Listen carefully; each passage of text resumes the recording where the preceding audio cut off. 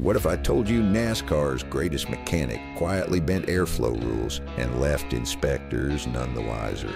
This is Smokey Yunick, the Houdini of horsepower, and in the 60s he slipped an extra breath of air past NASCAR's carburetor restrictor plate. One tiny valve hidden where no tape or gauge could see it, he installed a spring-loaded air switch inside the carb's base. At idle, it stayed shut, but at full throttle, centrifugal force yanked it open, routing hidden microjets of air around the restrictor plate. On the straights, 10 extra horsepower. In the turns, zero suspicion. Inspections, a breeze. That valve snapped closed under measurement. No airflow, no evidence. NASCAR scratched its head. Smokey quietly lapped them all anyway. By next week, NASCAR banned any unsealed air passages, but the damage was done. Yunick's car stayed out longer, ran faster, and made legal loopholes legendary. That spring-loaded whisper of air, a cheat small as a gnat, and big enough to rewrite the rule book.